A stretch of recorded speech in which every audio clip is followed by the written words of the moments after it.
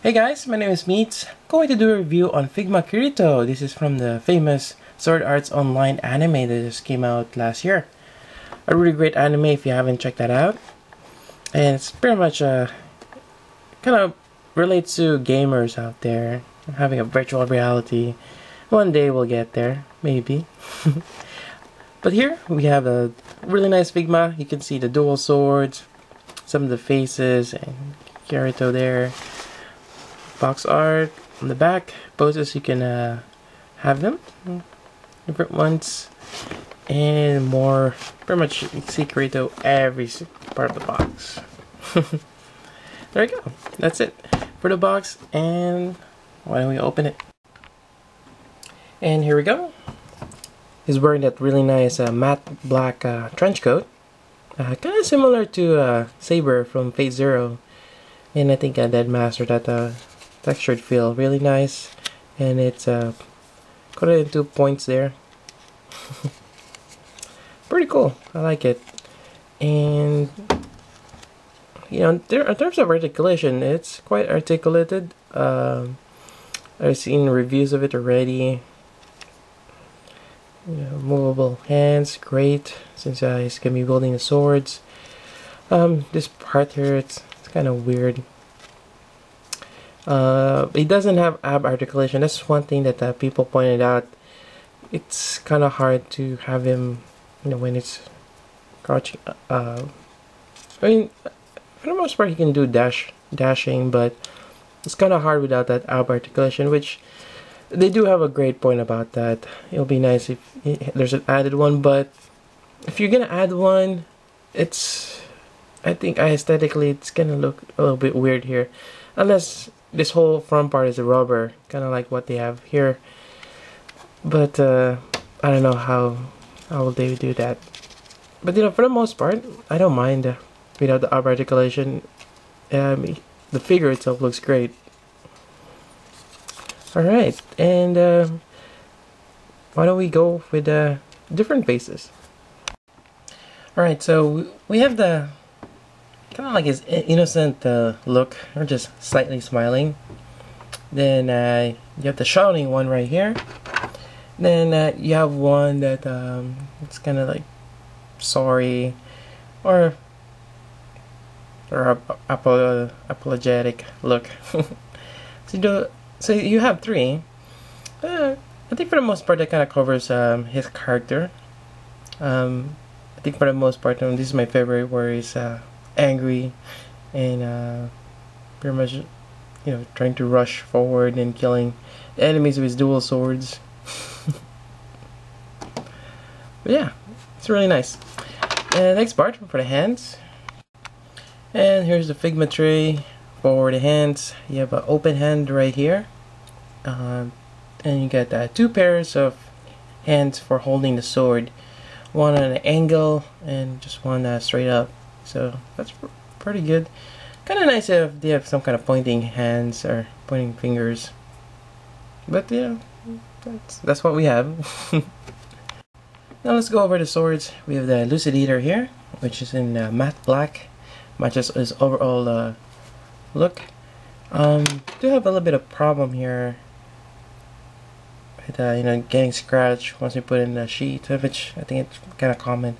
That you do have a silver lining at the edge. Get that grayish on the blade itself. Quite nice. And yeah, that's it for this sword.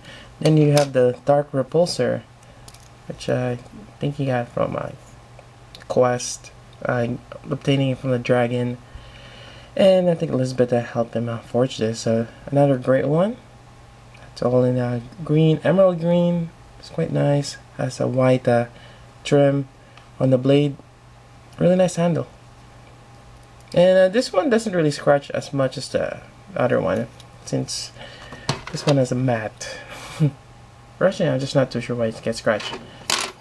Yeah, speaking of getting scratched, when you put this on the double connector, you're gonna have this one here, and I just had the other one. Oh, there we go. Sorry about that. So you can either wield one sword for the Elucidator right here, or both of them. So So this one, you just gotta put it on. Every time I do this, there's a little bit of scratch here. So I think it's just gonna happen. I wish this was a little bit wider in diameter. And the other one right here.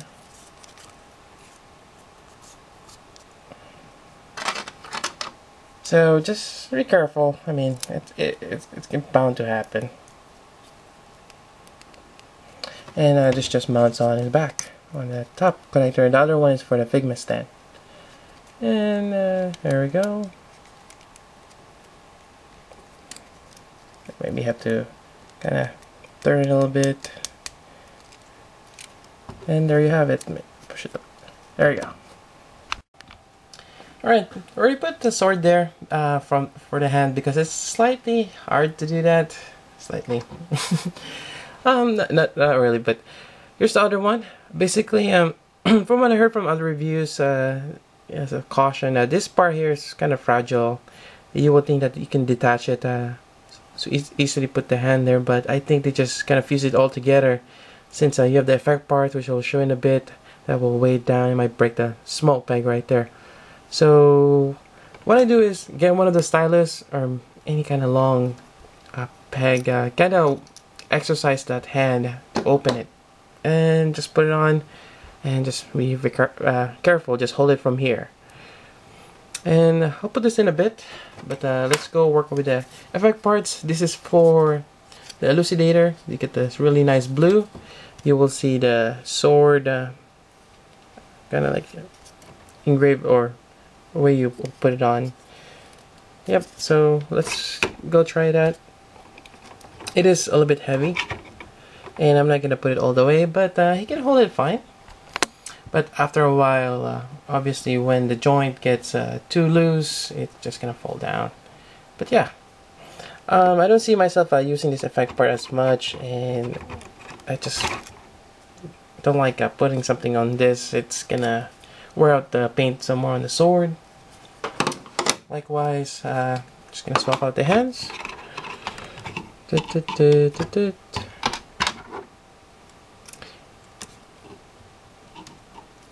There we go.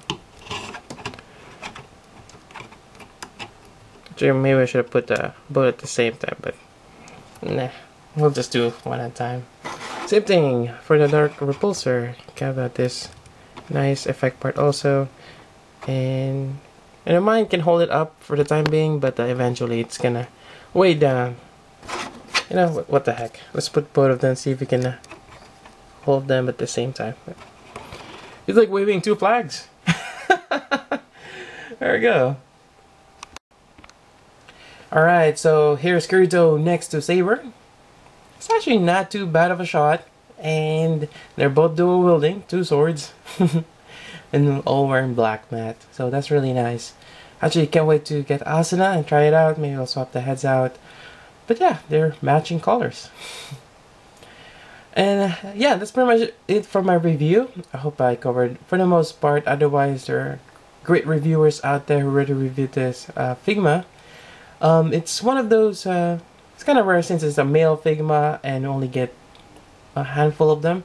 I think for my collection, I have Figma Link and Kid Icarus, Griffith, and Guts. So far, I only have those as male characters. Otherwise, I have quite a lot of female, well, pretty much Figmas are kind of geared toward female anime characters, or even game characters. So, yeah, there we go. I highly recommend him, especially if you're a big fan of Sword Arts Online, or you're pretty much just like swords in general. Yep, so there we go. If you have any questions, suggestions, or any comments, please leave them down below. I'll try my best to answer that for you. Otherwise, tune in for the next review. Again, Asuna next month. Can't wait for that one. Yeah, so there you go. That's my review. Until then, this is Meets. Thank you for watching.